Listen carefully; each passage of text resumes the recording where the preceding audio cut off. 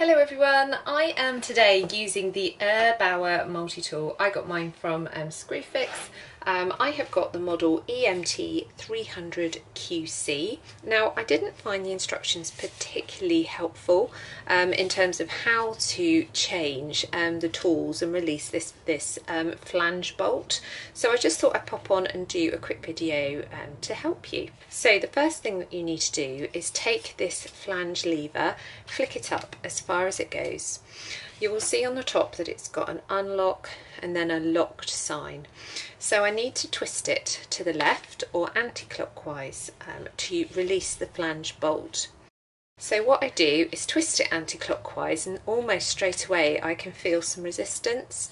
So I just need to push past that and then you should be able to twist the lever really easily.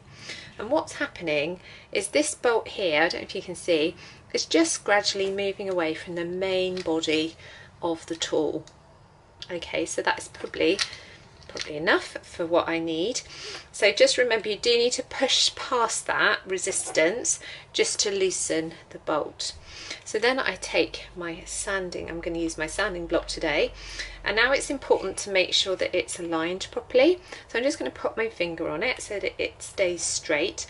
So what I need to do now is take the lever and twist it to the right or clockwise, and you'll feel that that bolt is tightening up, and I can just start to now feel a bit of resistance. So I'll push past that, not too much, then push the lever forwards and twist it back into position, and now I can feel that that is really firm, and I am ready to go off and use my multi-tool.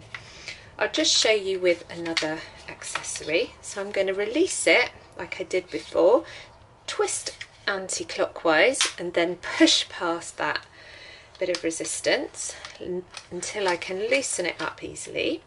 I'm going to take that accessory off, and this time I'm just going to pop on this wood cutting tool.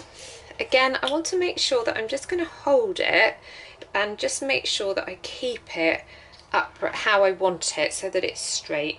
And again, I'm going to twist until I can feel the resistance. There it is. I'm going to twist it a bit more with a bit of force. Then I can push the flange lever back into position, click it down, and again, that's firm and it's all ready to go and use.